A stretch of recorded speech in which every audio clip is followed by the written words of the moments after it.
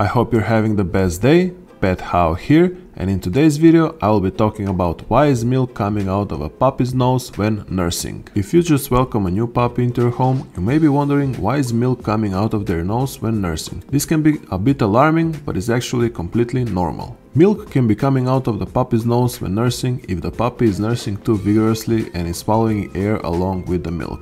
This can lead to an upset stomach and cause the puppy to burp or vomit, which can bring up milk through the nose. Also, if the nipples are not positioned correctly in the dog's mouth, it can cause milk to leak out.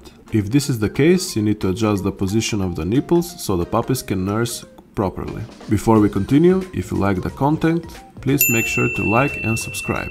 Milk coming out of the puppy's nose when nursing is perfectly normal and will not harm your puppy in any way. If you see that milk is coming out of the puppy's nose, just reposition them properly. Here is what to do if milk comes out of your puppy's nose when nursing.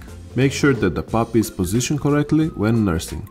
They should be upright with their head level with their body, not tilted back. If the puppy's head is tilted back, milk can run down its throat and out of its nose. Use your fingers to gently lift their chin so that their head is leveled. Try a different position until you find one that works for you and your puppy. Some puppies like to nurse laying down, while others prefer to sit up. If milk is still coming out of the puppy's nose, try using a warm, wet cloth to wipe it away. You can also try gently massaging their nose to help clear the milk.